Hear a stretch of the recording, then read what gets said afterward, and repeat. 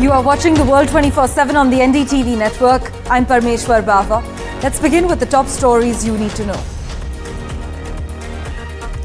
The US President, Joe Biden, has tested positive for COVID but has mild symptoms, the White House has confirmed.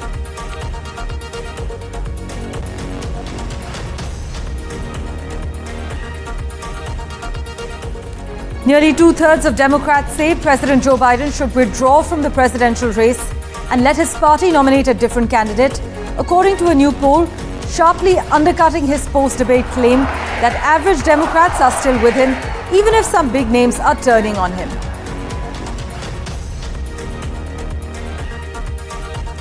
Trump's vice president pick, J.D. Vance, is set to make his first speech as the Republican vice presidential nominee on the third night of the Republican National Convention, with the night expected to focus on foreign policy.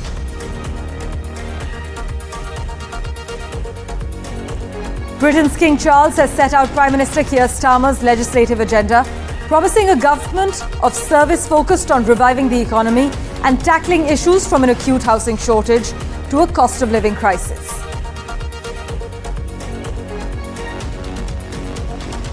Police investigating the deaths by poisoning of 6 people found in the room of a luxury hotel in central Bangkok believe one member of the group took their own life and murdered the rest by lacing cups of tea with cyanide. Thai police said they believe the poisonings occurred after the group ordered food and English tea to their room on the 5th floor of the Grand Hyatt Erawan Hotel in Bangkok's commercial district.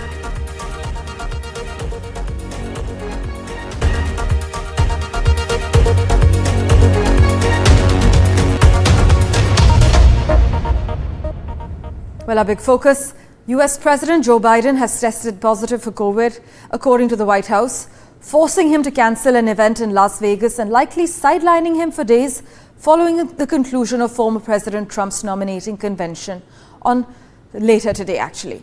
Karine Jean-Pierre, the White House press secretary, said in a statement that earlier today, following his first event in Las Vegas, Biden tested positive for COVID-19. She added that he is vaccinated and boosted and he is experiencing mild symptoms. She said Mr. Biden would travel from Las Vegas to Delaware, where he would actually self-isolate. But if Joe Biden continues to test positive for the next week or more, it could keep him off the campaign trail. And if he continues to have symptoms, it could hamper his ability to perform well in interviews that he could do from home as well. But Joe Biden used his positive COVID-19 diagnosis to take a dig at Elon Musk and Republican opponent Donald Trump. In fact, Biden posted on X saying, "I'm sick," soon after news circulated of his testing positive for COVID-19. However, he followed that up with another post that continued of Elon Musk and his rich buddies trying to buy this election. And if you agree, pitch in here. That post included photos of Musk and Trump, along with a link to a donation site for the Biden campaign. I made a serious mistake in the whole debate.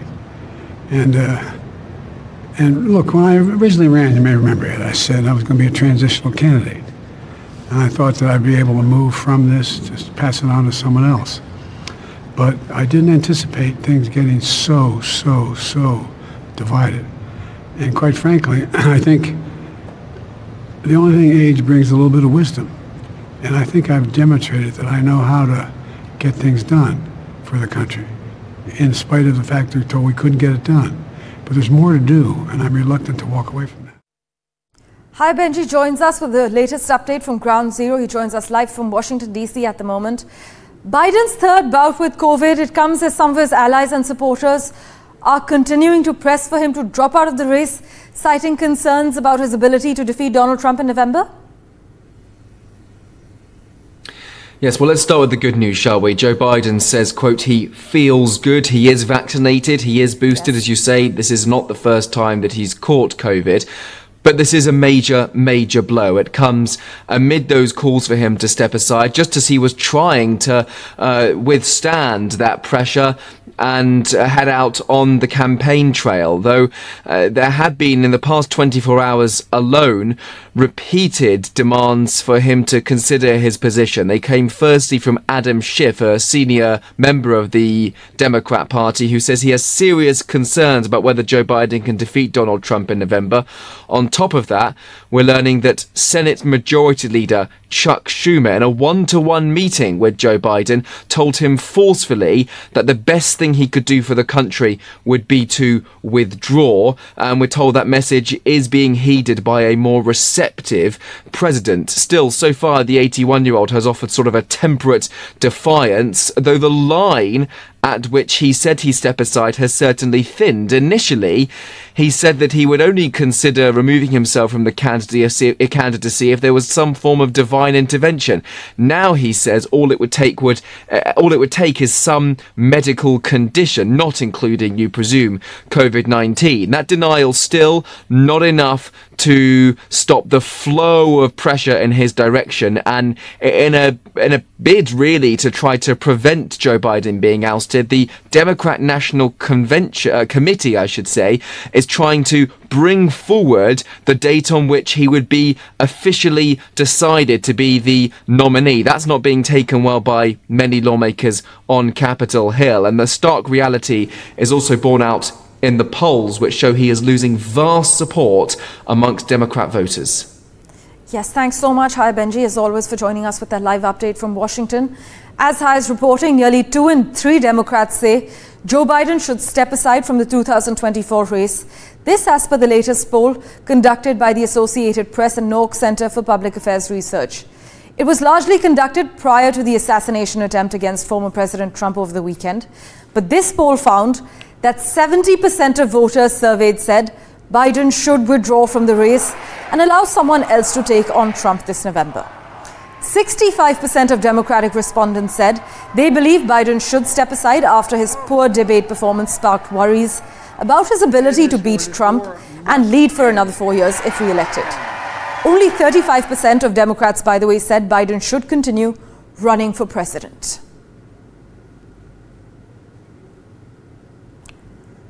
For further clarity, let's go across to Voice of America's Steve Herman, who joins us at the moment. Steve, since this poll was conducted mostly before Saturday's assassination attempt on Trump, it's unclear whether the shooting influenced people's views of Biden. But what have you been picking up on ground zero? Has Saturday's attack garnered sympathy that will likely translate into electoral gains for Donald Trump? There's no evidence that it's moving the needle very much in the preliminary polling. I think what it does here in Milwaukee at the Republican National Convention, where thousands of delegates, diehard supporters of the party and Donald Trump have gathered, it really helps fire them up even further.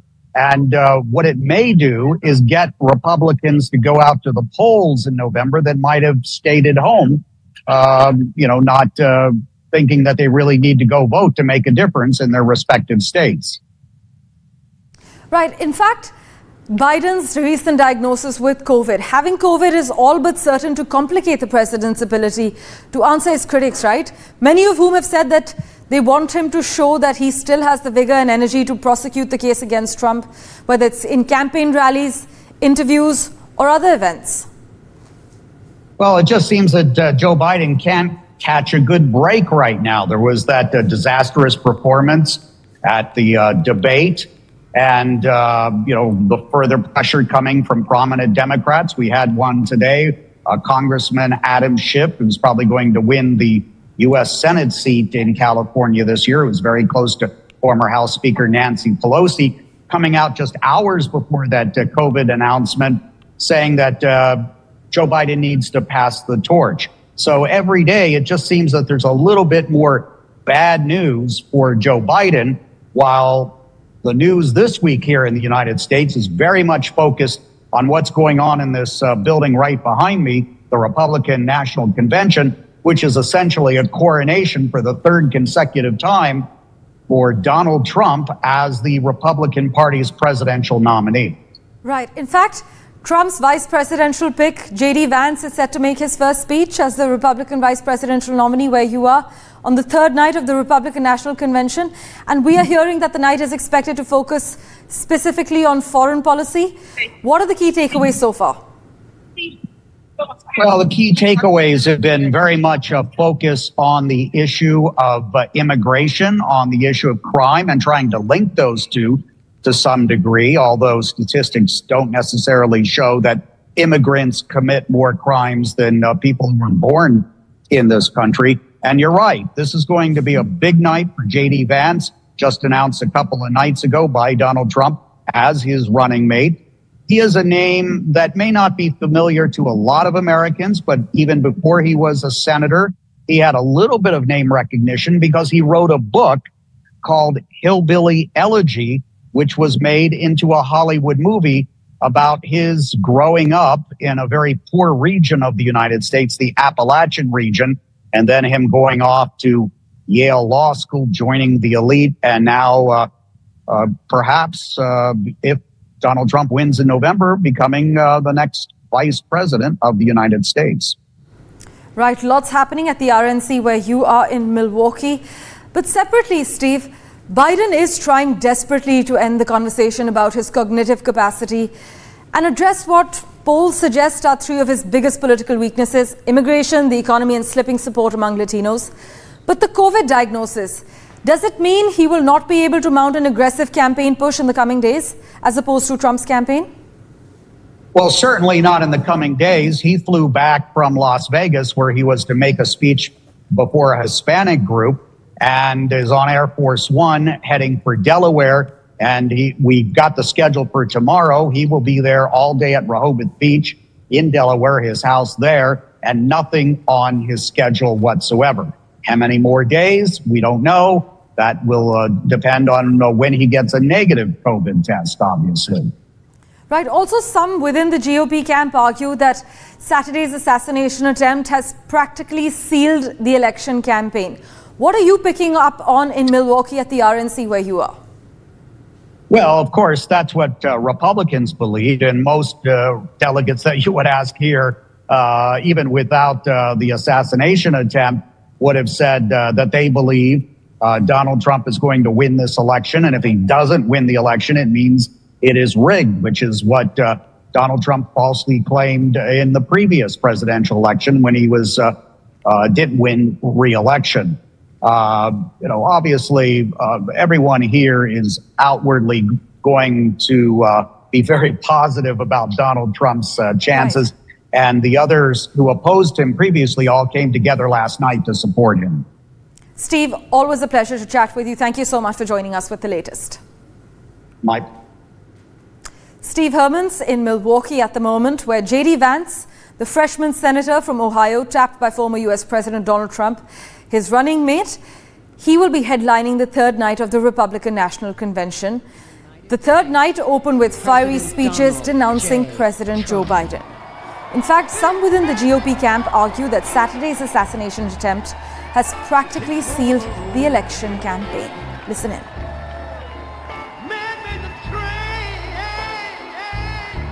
My first question, how has the assassination attempt impacted Donald Trump's campaign strategy and messaging?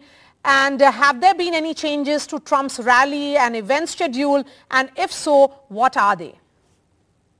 This particular event, that assassination attempt, has practically sealed the election campaign. It's almost over.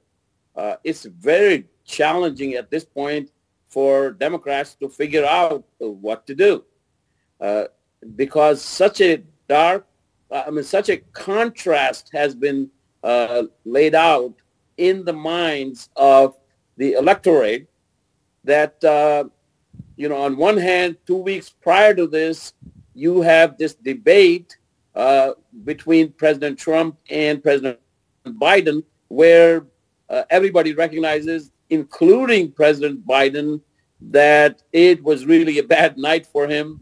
And, he just seemed to be lost. He didn't seem to be anywhere. I could not answer any question. Sleepy Joe, as he's being known as. And in contrast to that, you have a man of steel, a fighter, doesn't look like even 78 years old, that after getting shot in his right ear, and fortunately, if he had been looking straight, it would have gone through his head, the bullet and the assassination attempt. And 30 seconds after he is taken to the ground, he goes down by Secret Service.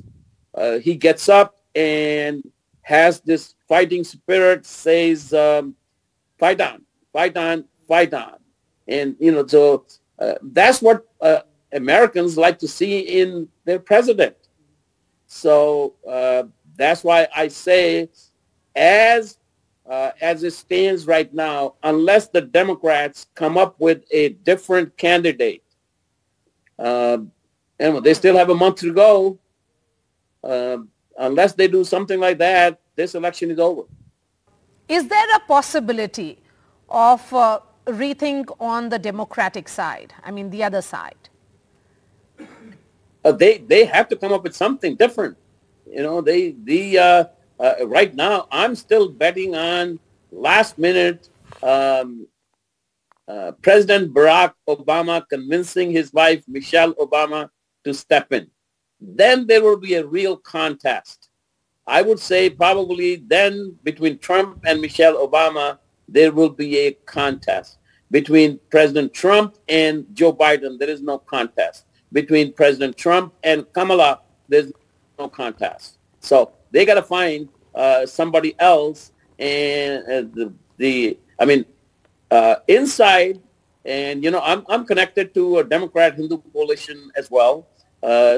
So I work with the other side as well. So they are good friends. Let's say behind the scenes, everybody wishes on the Democrats' part that Michelle Obama is persuaded to become the Democrat nominee. All right. Thank you so much for your time, and wishing you all the best because the campaign is still heating up, as they say, and long way to go for the final day on which the polling will happen.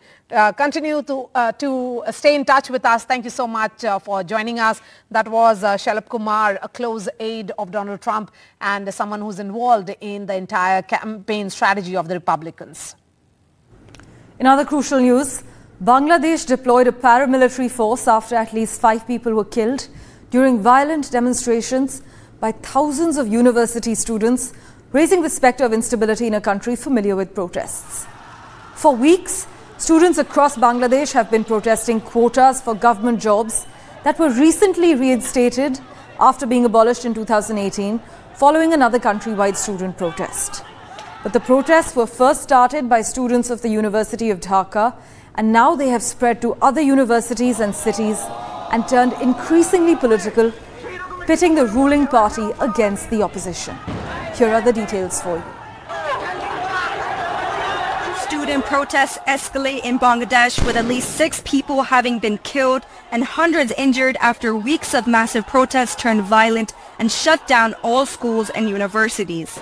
The protests grew increasingly violent as police dispersed rallies with rubber bullets, tear gas, and lobbed sound grenades, injuring dozens more. The anti-quota protesters have been demanding an end to a job quota which reserves up to 30% of government jobs to the families of veterans who fought in Bangladesh's War of Independence. Protesters argue that the job quota is discriminatory and instead should be merit-based. Some have even alleged that it directly benefits groups supporting Prime Minister Sheikh Hasina. আমরা কোটা যৌক্তিক সংস্কার চাইছিলাম, আমরা আর কিছু চাই নাই। আমি ঢাকাবাসী পড়ালেখা করতেছি, পড়ালেখা করার পর 6 বছর পর যদি আমার কোনো জব না হয়, এই যে আমার পরিবারের ভোগান্তি, আমার ভোগান্তি সরকার নিবে, এটা কি দেশ নিবে? According to ground reports, the protests intensified following a statement from the Prime Minister in which she used the term Razakar, which refers to people who collaborated with the Pakistani army during the 1971 Independence War, to label those opposing the quotas. The protesters retaliated and started chanting slogans calling themselves Razakars. Prime Minister Sheikh Hasina has since responded, calling the chants unfortunate and regrettable, and that the anti-quota protesters do not feel any shame for calling themselves as such. In light of the protests, Bangladesh has ordered all schools and universities to be shut down until further notice. But as demonstrations continue and students go on to be injured, the anti-quota protests are shaping up to be the biggest challenge for Prime Minister Sheikh Hasina's government since winning a fourth term earlier this year. Samia Afsar for NDTV. And Ridwan Ahmed joins us from Dhaka for the latest from Ground Zero. Thanks so much, Ridwan, for making time for us. Now, citing the safety of students, government officials have announced that they would shut down most schools and colleges indefinitely as these protests rage on. Yes, so this instruction came on the day before yesterday, when most of the government institutions were declared closed. And yesterday, the government, especially the universities, they have instructed the students to vacate the dormitories, which the students denied. They said like they don't want to leave the university premise, and that that fueled more protests across the university campuses in Dhaka, in the outskirts. There's called Jahangirnagar University, where people got hurt. I mean, the students, reporters, they got injured who came in between the clashes of the police and between the protesting students. So yeah, and today, especially today, the protesting students, they have announced a nationwide shutdown because, as you have seen, like the protest has now spread across the nation. It's not confined to Dhaka anymore, the capital anymore. So students from all across the countries have come to the streets, and they have announced that they're observing a nationwide shutdown. Yes. And that's going on as we speak right now. Right, as Ridwan is reporting, members of the Border Guard of Bangladesh, which is actually normally responsible for border security, has been sent to 5 districts across the country to control the law and order situation amid ongoing quota reform movement in Bangladesh. Thanks so much, Ridwan, for joining us with the latest. In other news, the aging monarch in the UK arrived in a golden carriage and put on a bejeweled crown weighing more than a sack of sugar. The new Prime Minister wore an ordinary suit with a burgundy tie and listened as King Charles III conveyed all that Britain's first Labour government in 14 years wants to do. Britain's King Charles has set out Prime Minister Keir Starmer's legislative agenda, promising a government of service focused on reviving the economy and tackling issues from an acute housing shortage to a cost of living crisis. But Starmer does face a number of daunting challenges, including improving struggling public services with little room for more spending. The speech, by the way, confirmed that the government wants to reset the relationship with the European partners, roiled by Britain's exit from the European Union back in 2020. My government will govern in service to the country. My government's legislative programme will be mission-led and based upon the principles of security, fairness and opportunity for all. Stability will be the cornerstone of my government's economic policy, and every decision will be consistent with its fiscal rules. It will legislate to ensure that all significant tax and spending changes are subject to an independent assessment by the Office for Budget Responsibility. And to what many are calling a rare political spectacle, well, we saw smiles and chatter as Keir Starmer and Rishi Sunak attended the King's speech under the Labour government. Keir Starmer looked happy and relaxed as he walked into the House of Lords, flanked by opposition leader Rishi Sunak, who spoke animatedly with the new Labour Prime Minister. Well, news and updates continue in a moment, right after this very short break.